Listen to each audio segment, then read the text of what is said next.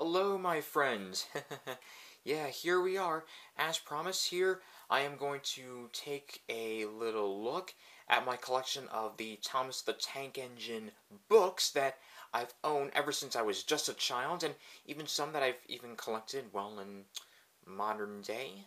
Well, mostly by modern, I mean 2011, 2012, but we'll get to that at the very end. But yes, now I am here to show you a collection of these Thomas books. Yeah, you think that the Railway series was the only series of children's books out there? Well, think again. Yep, here we are with a collection of all these, children's Thomas books. What you guys see here in this pile, this is what I own. And just to let you know, I have an original, an old copy of, the original, 26 books, that the Reverend Audrey published, but it's a pretty battered copy, as I was a kid back then. So, yeah, I'm not really going to show you that, but I'm letting you guys know that, yes, I do have the original, 26, the books that that Railway series limited edition collection, I think that came out in 1998, I believe? Not exactly sure, but yeah, these were the Thomas books that I love. I mean, like these series of books that you'll see here, we'll get to them in a second, but right now, I'll let you in on, some of the other Thomas books. Now, these were sold basically in your typical everyday, drugstores, department stores, bookstores and such.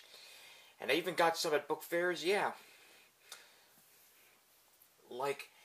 If you were a kid, growing up through, the 80s, the 90s, and even the early 2000s, I know they still sell children's books these days, but yeah, these, of course, you wouldn't see, Thomas books, like these. Well, okay, maybe these, but these books, this is what made my childhood.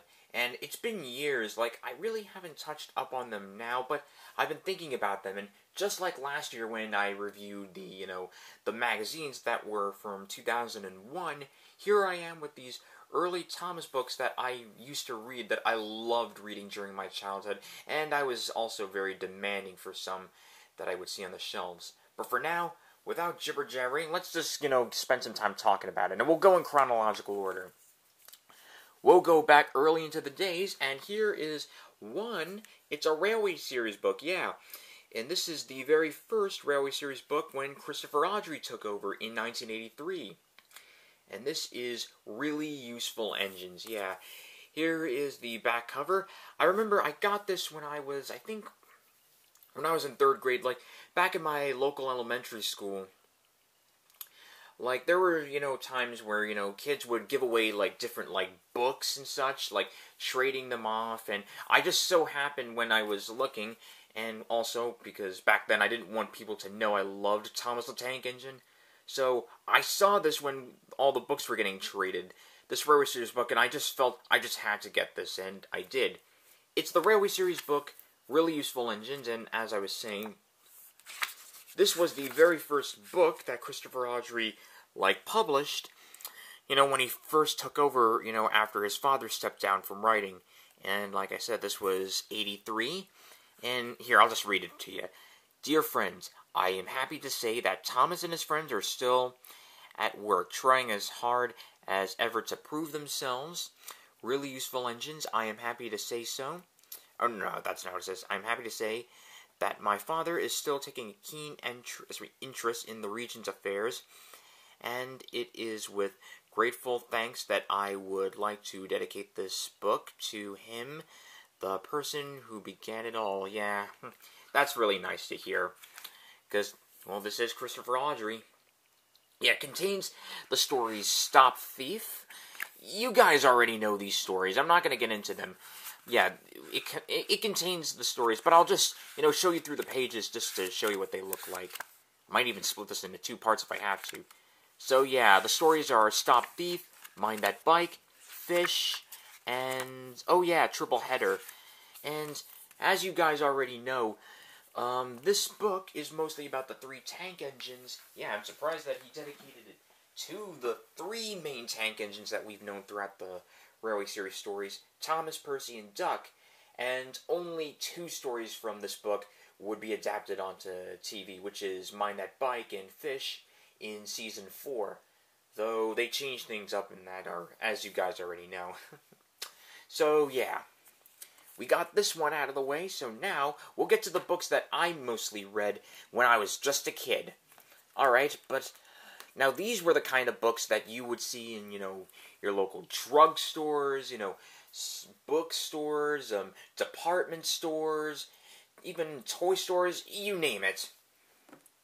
Hell, I have plenty of these books, and some, they're in my basement, but I don't have them, but I guess I could show them some other time. But yes, here we are with this. This is a book, Thomas Gets Tricked in Other Stories, or as you guys know, Thomas and Gordon, and it even says here, based on the Railway series by the Reverend, though this was way back in 1989, as you can see here, back when, the show first, came on Shining Time Station. Say what you will about that, but I've really lost interest in Shining Time. I mean, I don't have the same mindset I had from when I first saw it back in 2011. So, yeah. But yes, as you can see, this is a pretty old copy. There's plenty of creases and such. It's pretty beaten up. And this tag here is pretty faded. Now, this was one of those, very few picture books by the company, well, it's in the way, but I'll just say it. It's called Please Read to Me. As you can see, it's, this little logo with the 2 little cute little bunnies. Just looking at a book. It was a picture book company. I haven't really done research on them.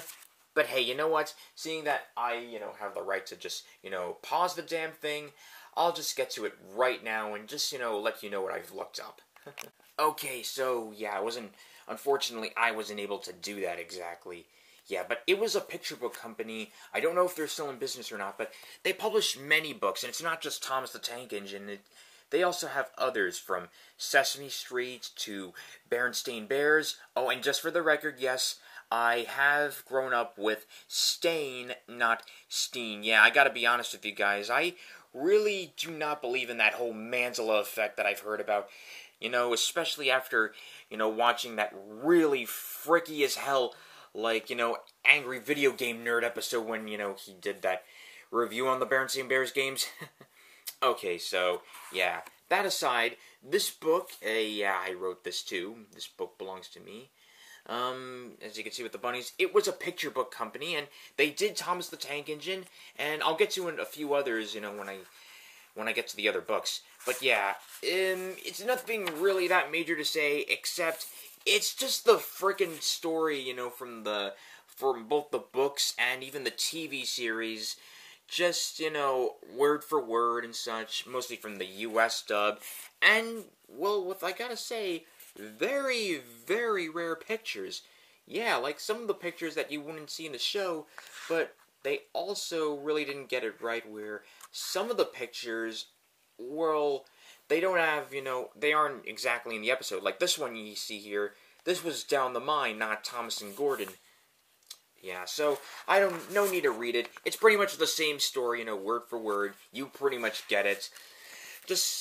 But on the bright side, these pictures that they have included in the book, they're very rare. Yeah, so it's not just Thomas and Gordon. They skipped the Edward and Gordon story, and now we have the rest of it is just oh yeah, it's up to Thomas's train. We have Henry's story arc. We have, the sad story of Henry. Yeah, I mean, just to make sure, I'll make sure you guys get the chance to see the rare pictures in the book. Yeah, and I really love them, especially since this was back in the days of the model series. So yeah, we got the sad story of Henry, Edward Gordon and Henry, and look, even though they don't have the story after Thomas and Gordon, we have Edward and Gordon, yet that story's not even in it, but we got the picture. Yeah, this was pretty common. They had plenty of the rare pictures. I can't exactly remember. Yeah, it's been a while since I've watched the actual episode. So, yeah, they really, were fooling around with these and such. I mean, they could have at least tried to get some right. I mean, why would Gordon be pulling trucks when he was just pulling the Express? But yeah, it's all pretty impressive. And the last one is Thomas's Train. Yeah, they only skipped a few stories, but only got up to this. Yeah, this was mostly with what happened when we had the, this was only for the first 2 seasons they had, the pictures from the actual, like, model series. That was it. Heck, they even have some pictures from season 2, surprisingly. And we didn't even get to that season yet. So, yeah, it's the same book, word for word, and here are the other books that you would get. Yeah, some holiday books, some Sesame Street. Alright, yeah, they also had a season 2. I do have the other book. I remember it's Pop Goes the Diesel, but I'm not really able to get to it at the moment. But I do have it, and the stories I do remember fondly, too. And, yeah, each book did, like, so far, each book, like, came with 4 stories. And the one, which is the Pop Goes the Diesel one, has the famous Duck and Diesel trilogy. And the last one being Woolly Bear. Yeah, I wish I had it with me right now. Another was an alphabet book. And unfortunately, I'm not able to get to that too. It's in the basement, and it is in storage. But yeah, this one, while it is in a beat condition, everything else, it's alright. Just a few creases every now and again. We'll get to this one right now. It's Thomas and the Magic Railroad book. Diesel 10 means trouble. Say what you will about the movie, yeah, it's still bad.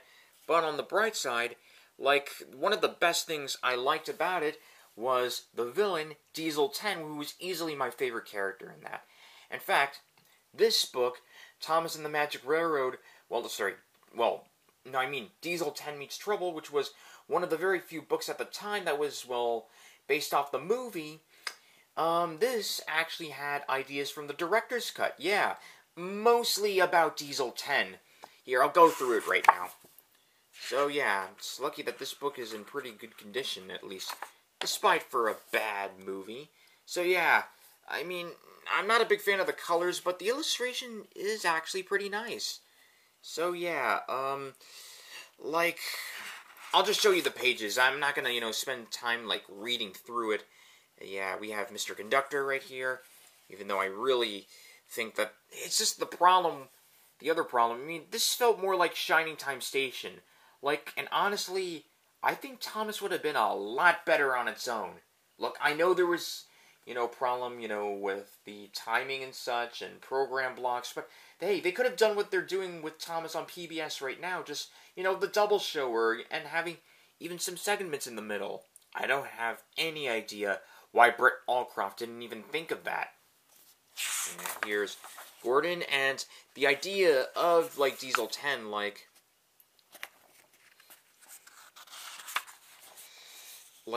and it's odd, though, that Thomas feels frightened, even though he actually, is pissed off at Diesel 10 more. And he wanted to run its railway. Yeah, damn Americanism. I'm pretty impressed with the pictures, and, oh, would you look at that. Even, just like the Bachman model, they even got, the red spot under James's smoke box here. James's smoke box here, too. Yeah, and Henry and Gordon's funnels are pretty tall. So yeah, here's the idea that they have, that wasn't in the movie. Diesel 10 was a regular engine that was hired to help the Fat Controller, and the reason he got his name is 10 out of 10, 10 for being just a total asshole. And, excuse me, it's just going to be a little difficult, just getting, in a good position right now. So yeah, he was a normal engine hired to help the Fat Controller while he was away, but his real intentions, as we all know, will be explained later, and the reason why you don't see his claw, Pinchy, is, because he's hidden it, Yeah, sorry if I'm a little garbled right now. So yeah, he's explaining his real intentions to Splatter and Dodge, and once he does, this was the idea from the movie. A hatch opens up on his roof, and out comes Pinchy. I really have no idea how Pinchy would be able to, hide in there. And, yeah, hell, while over the top it is, because, yeah, it's really over the top, how is it that Pinchy is able to, how is he able to fit in there? He'd rather be on the roof. Like, because there's no way Diesel 10 could really hide it inside of him. That's not the only thing. Another thing I'm wondering, like, how can Diesel 10 even control it? Like, yeah, the engines need their drivers, but wouldn't there have to be, like, another driver in, say, like, some cockpit, like, controlling Pinchy? Like, it's what? Like, Pinchy controlled by, like, say, telekinesis or something? Like, Diesel 10 can just control Pinchy, like, with his brain waves or whatever? Yeah. So, yeah, here are the rest of this. Enough, like, 15 minutes going away. We're going to have to split this into parts after all. Here are more pages and other... Oh, skipped a page. Rare illustrations that you saw in the 2000s. Hell, this wasn't the only book I had based off the movie. There was another one, which was Little Engines Can Do Big Things. I don't know if I have it, but that book actually used the early 2000s promo pictures. You know, those pictures that the Bachmann-Thomas models were poorly made from, the early... You get the idea. So yeah, it's the same, you know, scenes from the actual movie. Yeah, oh, and I really like this illustration right here with Diesel 10 falling off the viaduct. It's pretty cool. Yeah, there was another one I had. Yeah, there's something else I might as well mention before I get to the next few books. I even had a few of the coloring books from when I was a kid. I don't know if they're still in storage, but yeah, I remember I got them from a Day Out with Thomas and Friends event, which I think was either in 2000 or 2001. Yeah, like, I'm pretty sure it was 2000, as they had the coloring books of Thomas and the Magic Railroad while the movie was still out, and as bad as that movie was, like, I do remember myself enjoying them, well, mostly when I was a kid, as this was before, you know, I grew up and realized how crappy it was. Okay, we're getting off topic, but yeah, like, there were a few coloring books, and heck, there was even another Thomas and the Magic Railroad book. It was one of those big, you know, flat, you know, books with, pictures and such, and yeah, I don't really have it with me right now, but I do remember some of them actually had, you know, ideas, you know, from the director's cut that, of course, the bloody soccer moms and the test audience wouldn't allow in the movie. But if you guys want to know what I'm really talking about, watch, you know, the Forgotten Media series. Like, watch Melting Man 234's Forgotten Media. Like, he talks about Thomas and the Magic Railroad and the director's cut, and he even stated, like, you know, some of the, you know, ideas that I already mentioned with the director's cut ideas being in the books, you know, since they never really made it into the film. So, yeah, if you really want to, like, know what I'm talking about, go find his video. Just, like, you know, type Forgotten Media, Thomas and the Magic Railroad. You'll see it. Alright, so, without all jibber-jabbering and such, we'll get to the rest of them. Here's this one, Thomas's Railway Word Book. It's nothing too big. All it is really is just, it's a word book, yeah. Like, logs, coupling hook, yeah. It's just a word book, really. Just one of those word books, you know, where they're just pointing, you know, to certain objects and just saying the word and just teaching children about words and such, yeah. James is... And it's got, you know, some other, you know, pretty obvious things, like James holds coal in a special bin called a tender. He uses his whistle to talk to a bird. Good to know. Yeah, here's Gordon. Yeah, so there's some other obvious stuff. And here's Henry, yeah. You're lifting Henry even with his tender on. Then again, it's a children's book, and look, the sheep are eating some of, you know, Henry's cargo. And yeah, on the bright side, though, I mean, yes, not, well, sheep, I really do like the illustrations in the book. Like, really, I do. Like, they do bring me so much nostalgia, you know, to the scenery of the island of Sodor and such, and, you know, and just, hell, it's even, it's even, you know, children's books like these and, you know, my childhood nostalgia and such, that even inspire me in being a graphic designer / artist. Yeah. It's pretty cute. So yeah, I really do like the illustrations, though. They're really just so fun to look at, and even in the other books. Well, okay, maybe this one. Yeah, in fact, I think they say the year that this... I almost forgot. They say the year this one... Oh! This was in 2000. The same year when Tragic Railroad came out. So, yeah. Here's the rest of the pictures. Did I skip one with James and the... What is the Flying Kipper? No, it's not really. Yeah, here it is. Helicopter. You do know that's Harold, right? Alright, here's Thomas. Here's Toby and Bertie. Here's the next one with Gordon on the turntable. And here's this one where now the words are basically just the engine's names. Thomas, James, Henry, Percy, and Gordon. Yeah, yeah, and it's not just, the other books besides Bernstein Bears or Sesame Street and Thomas. Yeah, other ones, if I could find them. Damn, the shadow. Oh, yeah, they had Dragon Tales, that, children's show on PBS. They even have some Bible-based stories, and even stories about animals. Heck, they even had Theodore Tugboat, yeah. I mean, as obscure as Theodore Tugboat was, even they had picture books. I mean, I even remember, I even bought some. I don't know if I had, I'm pretty sure I sold them. Alright, here's the next book. This one is Monster Under the Shed, and it was back in 2001. Yeah, 2001, so, yes. It's basically a Halloween spooky-ish kind of book. I remember, I think some of these adaptations, like some of the users, had adapted this, and in fact, I remember Bram Grote Films, he adapted Monster in the Shed once, I remember back in 2012, yeah.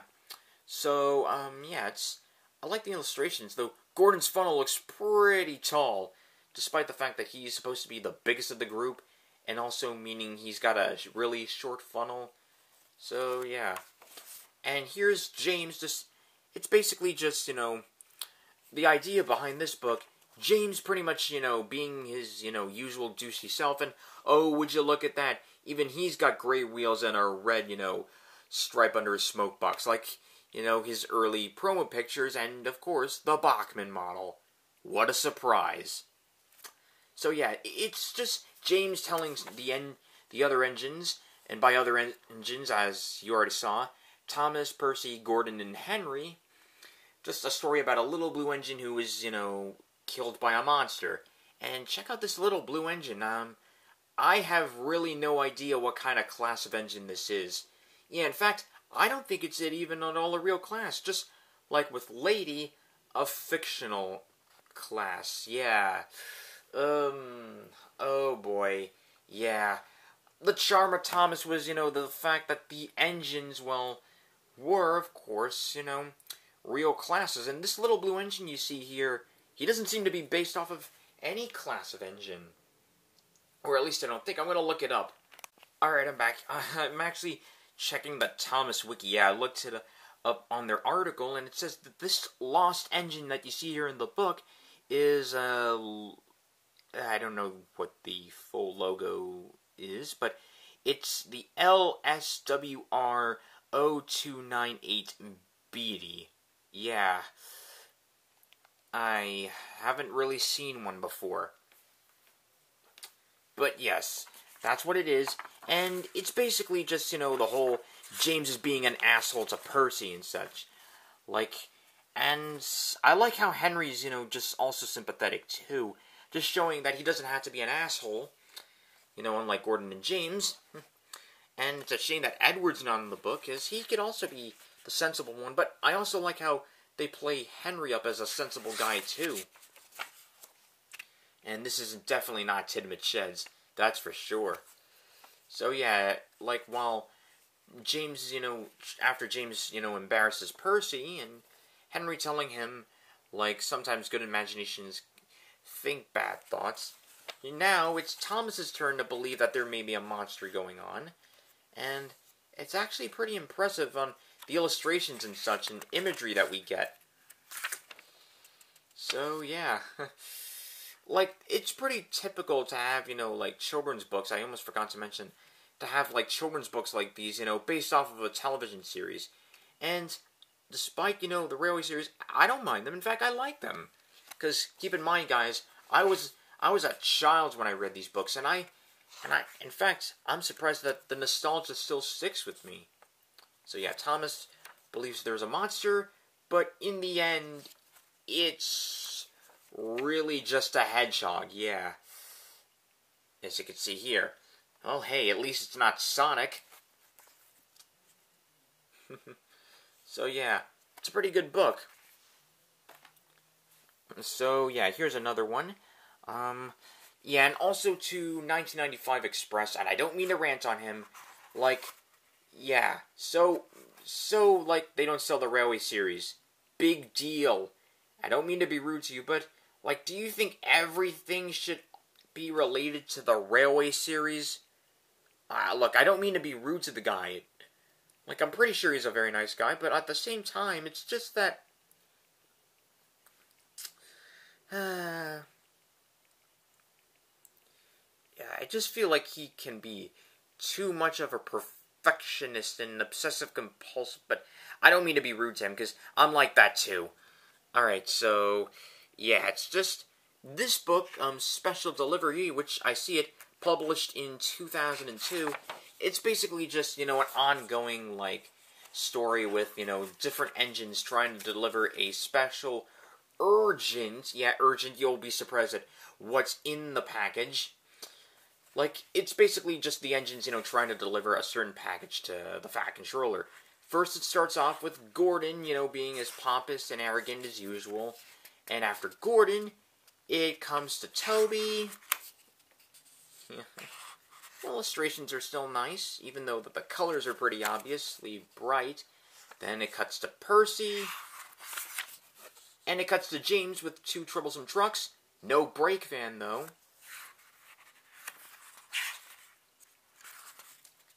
Here's James. Yeah, of course, he's delayed. Of course, thanks to a broken track, and who else would it be besides Harold, though I really think that one of the flaws with this book now that I realize, it should have been like another set of track, and Thomas helping to deliver the thing instead of, because he's the one who wanted to, do it, and it says, Thomas had been faster than Gordon after all, which is, oh, excuse that, that's the stupid dog in my neighborhood. Which is pretty inaccurate, because, Gordon is obviously a lot faster than Thomas, and, oh, God, shut up, you stupid dog! Man, why is it when I do these videos, I'm always getting interruptions? Alright, I'll just have to do it with the dog barking anyway. So yeah, here's the Fat Controller with a torn hat, and yes, this is what his package just so happens to be. A brand new hat. Yes, for tonight's big party, we never got to see that, and I want you to bring it. Yeah, it should have been Thomas bringing it. Yeah, the story's pretty weak, but hey, it's at least a good read for the kids, I guess. Alright, here's the next one, which was based around the time of Season 6 when it was out. And, let me see, where's the date? You know what? I'll look at it here. Oh yeah, here it is. 2003. Yeah, Season 6 did come out in 2002, but it came out in 2003 in the United States. So yeah, things are different. So yeah, here's Thomas at the... Yeah, in fact, like, it has gotten adaptations, and if I can recall correctly, the German of Sodor, like, he's done an adaptation of this, I remember. I watched it, and I think he did a good job, and surprising with Robin Smith narrating. So yeah, here we have it. It's just, Thomas, with the usual, I want to do something because, I want to prove myself that I'm a really useful engine, yada, yada, yada. And here's these aquarium cars. Yeah, you guys remember the Wooden Railway selling these aquarium cars? Well, alright, you know what, we'll get to this later. I don't want to waste any time. We have, like, 29 minutes, yeah.